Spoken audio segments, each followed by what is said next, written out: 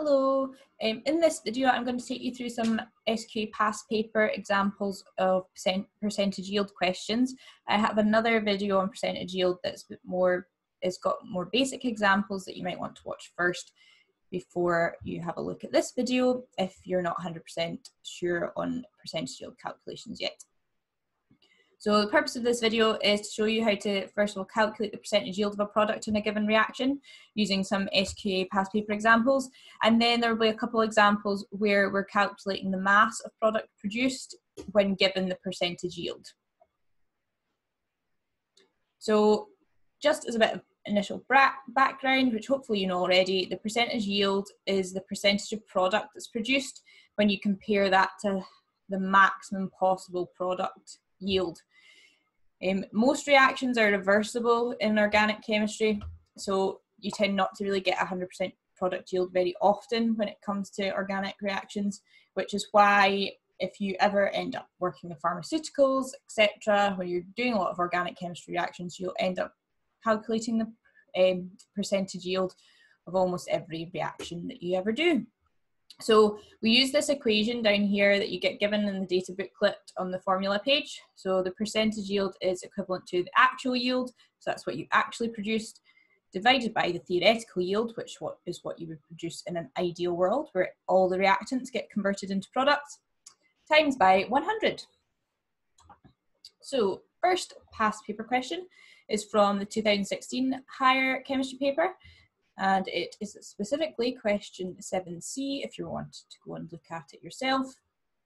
So we're given this information here and they can look quite wordy. You can always spot a percentage yield question because it mentions percentage yield in the question.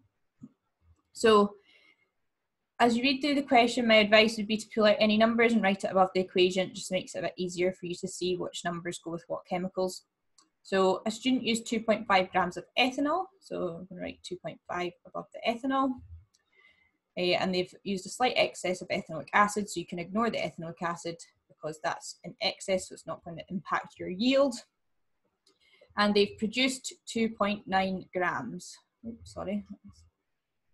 Okay, so this is our actual yield, which we will put into the percentage yield equation. However, first of all, we need to work out the theoretical yield.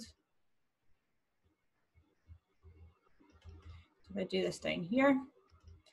So I'm going to do it by direct proportion, but you can do it by calculating numbers of moles. In my other percentage yield video, I do show an example of how to do it that way as well. So when you do it by direct proportion, you start off with the mole ratio. So it tells us in words here that 1 mole of ethanol reacts with 1 mole of ethanoic acid to produce 1 mole of ethyl ethanoate. So the mole ratio for ethanol to ethyl ethanoate, sorry, can't speak, ethyl ethanoate, ethanol to ethyl ethanoate. Remember, we're ignoring the ethanoic acid because it's in excess, so it's not going to affect our yield. So it's 1 mole producing 1 mole. So then what we do is convert the moles to a mass. So thankfully they've given us the GFM, or the mass of 1 mole. So that's 46 grams of ethanol would give us 88 grams of ethyl ethanoate because that's the mass of 1 mole. We don't have 46 grams though, so we're going to find what 1 gram would give us. So 88 divided by 46, and then we multiply up to the amount we've got, which is 2.5. So that's 88 over 46 times 2.5. So if you put that into your calculator, 88 divided by 46 times 2.5, that is 4.78 grams if you round it to 2 decimal places. So that is our theoretical yield. So now we've got that and our actual yield, we can use the percentage yield equation. The percentage yield is actual over theoretical times by 100.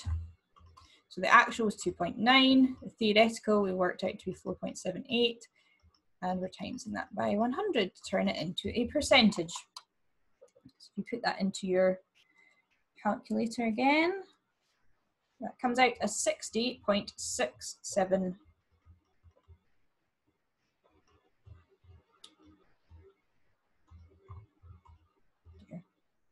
60.67%, 2 decimal places. Rewrite that 0, it's not very neat. Okay, so that's the first example. Next question is from the 2015 higher paper. Question 3b, if you wanted to find it specifically. So I'm going to go through the same process. We've got our equation here, and the student obtained, so because it's saying obtained, that's a clue that it's a product. So 3.7 grams of methyl cinnamate, so that's 3.7 grams of this, from 6.5 grams of cinnamic acid. So these are the two we're interested in, and we're calculating the percentage yield. So again, we have to start off calculating our theoretical yield. This is our actual yield. So 1 mole of cinnamic acid is going to produce 1 mole of the methyl cinnamate. So if we then convert those into masses, so 1 mole of cinnamic acid is 148 grams, and 1 mole of methyl cinnamate is 162 grams. So then we find what 1 gram would give us, and then multiply up to the amount we've got, which is 6.5. So it would be 162 over 148 times 6.5, which gives 7.11 grams to 2 decimal places. So now we've got the theoretical yield, we can use the percentage yield equation. So actual over theoretical times 100. So the actual was 3.7 grams, which is up here. The theoretical, we worked out down here, is 7.11 grams, and timesing that by 100 converts it into a percentage.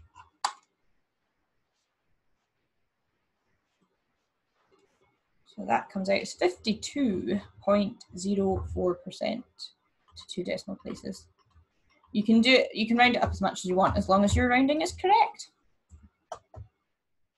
So that's the 2 examples calculating the percentage yield. The next 2 are kind of backwards. So in these next 2 examples, we're given the percentage yield and we have to work out what the actual yield is. So if we read through the questions, we've got calculate the mass of phenol. So we're putting a question mark above the phenol because we're wanting to work out the mass of that. Produced from 117 kilograms of benzene. And then it tells us the percentage yield is 90%. So we still start off by working out the theoretical yield.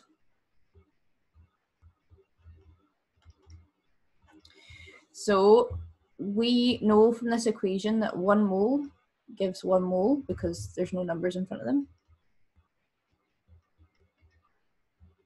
So we convert the moles into a mass, that's 78 grams for the benzene and 94 grams for the phenol. We don't have 78 grams, we find 1 gram first. So 94 over 78, and then we multiply up to the number of grams we've got. So you can convert the kilograms into grams if you want, but you need your answer in kilograms. So what I'm going to do is just keep this number in kilograms, and then that means my answer will just be in kilograms. So if that's 117 kilograms, then it's 94 over 78 times 117. Now, this is a very good mathematics if any of you are big into maths and units and physics, etc.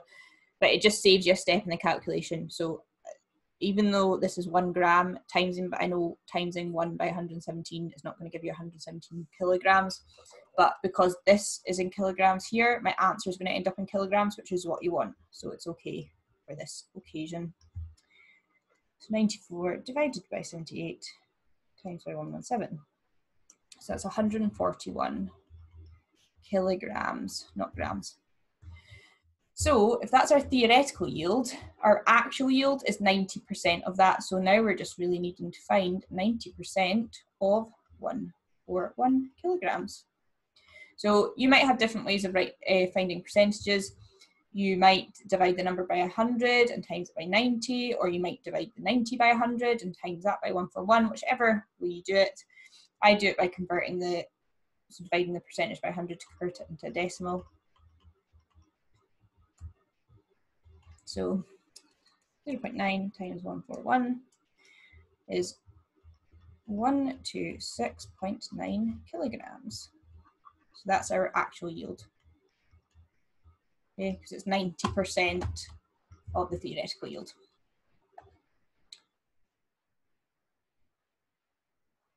So last example is the same thing as the last one, just with different chemicals. So we've got a chemist obtained a 84% yield.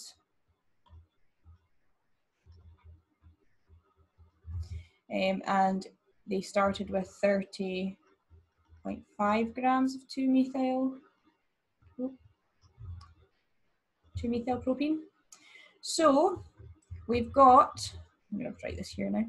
So 1 mole of the methyl propene is giving 1 mole of the 2-methyl 2-propane thiol.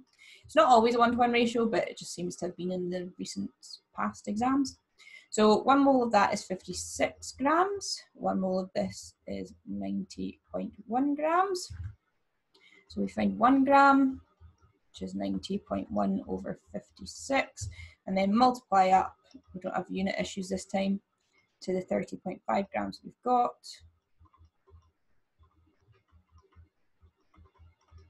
So that gives us a theoretical yield of 90.1 divided by 56 times by 13.5, 49.07 grams. Okay, so if our yield's 84%, we're going to find 84% of that, so 84% of 49.07. So I do that by doing 0.84 times 49.07. You can work out the percentage any which way you want. So that gives us an actual yield of 41.22 grams. And that's it. You can write actual next to it just to make it clear that that's what you've calculated. Okay.